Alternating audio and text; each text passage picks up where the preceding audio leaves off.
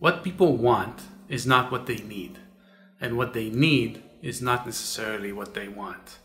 When you go on a roadshow and ask your top clients what do they want you to work on, you're collecting misleading data. What we want is what we think we need, and what we need we don't know. Our wants are unstable and change based on group pressure, conformity, advice we get, our emotions, and advertising. We have trouble predicting our own behavior. We're actually very bad at it.